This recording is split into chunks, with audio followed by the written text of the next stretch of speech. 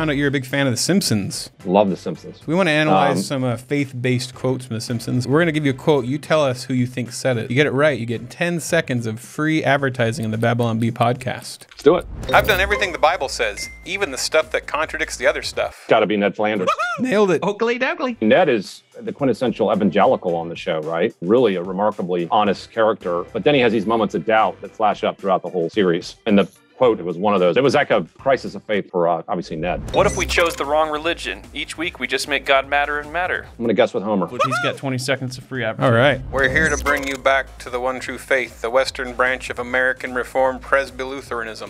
You can't say the accent. That's just going to go. I would have gotten it anyway, but that's a pretty good Reverend Lovejoy. Hello, Ned. If Ned is the quintessential evangelical neighbor, Reverend Lovejoy is sort of your classic sort of half-jaded pastor who does weird things and says strange stuff. I was at Bible camp. I was learning how to be more judgmental. That's got to be one of Ned's kids. Is it Rod or Todd? So close. Maud Flanders. Maud, you've come back. Completely clothed and untouchable. Oh, man. So I was in the right family. If you're a really good person, but you're in a really bad fight and your leg gets gangrene and it has to be amputated, will it be waiting for you in heaven? I don't know. Who is that one? Bart Simpson.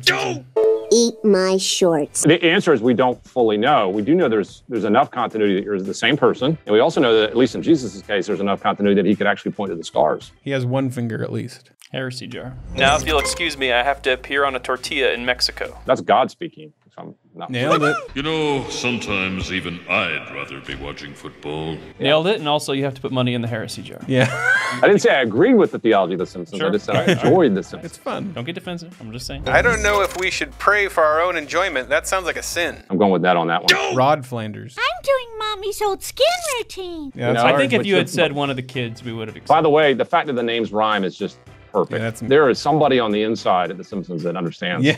evangelicals. Ned, have you considered any of the other major religions? They're all pretty much the same.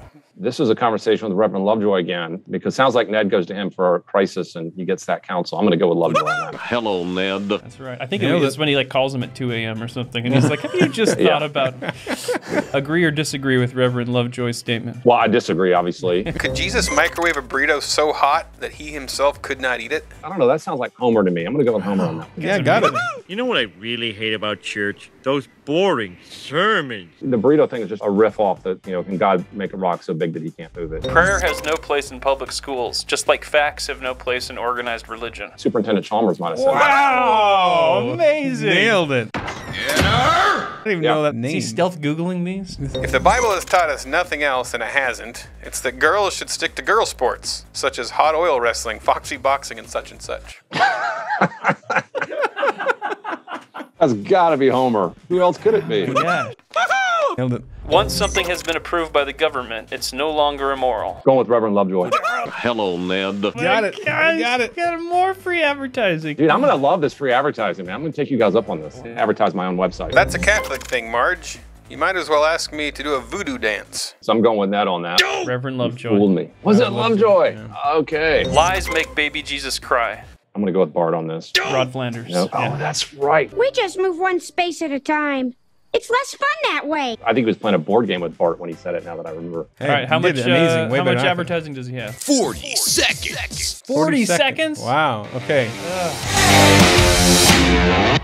Hey, Yeah, Jim?